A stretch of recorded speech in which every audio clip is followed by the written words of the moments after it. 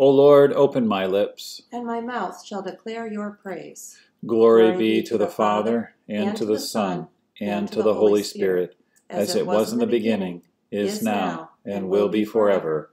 Amen. Alleluia, alleluia. The Lord is risen indeed. Alleluia. O come, let us worship him. O come, let us sing to the Lord. Let us make a joyful noise to the rock of our salvation. Let us come into his presence with thanksgiving. Let us make a joyful noise to him with songs of praise. For the Lord is a great God, and a great King above all gods. In his hand are the depths of the earth. The heights of the mountains are his also. The sea is his, for he made it, and his hand formed the dry land. O come, let us worship and bow down. Let us kneel before the Lord our Maker. For he is our God, and we are the people of his pasture and the sheep of his hand. Glory be to the Father, and to the Son, and to the Holy Spirit, as it was in the beginning, is now, and will be forever. Amen. Our reading today is from 1 Corinthians chapter 15. I tell you this, brothers, flesh and blood cannot inherit the kingdom of God, nor does the perishable inherit the imperishable. Behold, I tell you a mystery, we shall not all sleep, but we shall all be changed. In a moment, in the twinkling of an eye, at the last trumpet. For the trumpet will sound, and the dead will be raised imperishable, and we shall be changed. For this perishable body must put on the imperishable, and this mortal body must put on immortality. When the perishable puts on the imperishable, and the mortal puts on immortality, then shall come to pass the saying that is written, Death is swallowed up in victory. O death, where is your victory? O death, where is your sting? The sting of death is sin. The power of sin is the law. But thanks be to God who gives us the victory through our Lord Jesus Christ. Therefore, my beloved brothers, be steadfast, immovable, always abounding in the work of the Lord, knowing that in the Lord your labor is not in vain. In many and various ways, God spoke to his people of old by the prophets. But now, in these last days, he has spoken to us by his Son. We continue looking at the hymns of the church, especially the hymns of Easter. Today we talk about Awake My Heart with Gladness. This is a familiar Easter hymn, and it was written by a great Lutheran hymn writer, Paul Gerhardt, and it first appeared in 1648. Paul Gerhardt's hymnody is one of the church's most important teachers. In his relatively small opus of hymn texts, the church has inherited a rich feast of theology. It is a feast that has helped her to better understand the incarnation, the atonement, the resurrection, the bearing of crosses, and the glories that await the saints in the life to come. From Paul Hefter. Awake My Heart with Gladness is currently the only Gerhardt Easter hymn in English language hymnals. The keynote of the hymn is the victory, which the prophet Micah foretold. Your hand will be lifted up in triumph over your enemies, and all your foes will be destroyed. Micah 5. The victory of which the psalmist speaks, shouts of joy and victory resound in the tents of the righteous. Psalm 118. And the victory that St. Paul boldly and joyfully proclaims, death has been swallowed up in victory, and for which he joyously asserts, but thanks be to God, he gives us the victory through our Lord Jesus Christ. Our preaching and hearing are blessed with the inclusion of the language and the imagery of this hymn in the Easter sermons, which flow from this hymn include Christ the victor, the joy of the resurrection, the defeat of Satan, the rod of death is shattered, and Jesus' cross is my crown. So we'll listen to a nice recording of Awake My Heart with Gladness this morning. Seems to be some internet issues on our side, so if the stream is a little bit suffering, we will repost the service afterward. Where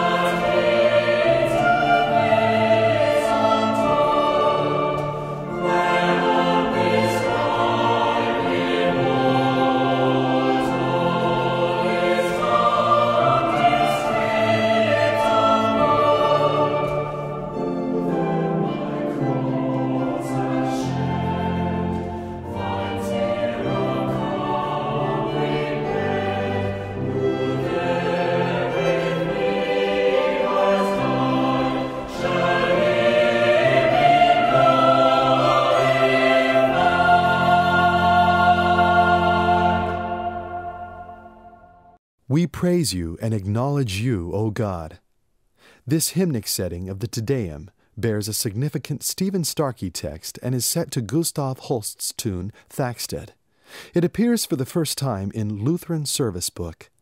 Mark Bender masterfully sets this liturgical text for SATB choir, congregation, and full orchestra. This piece may also be performed utilizing organ alone with voices.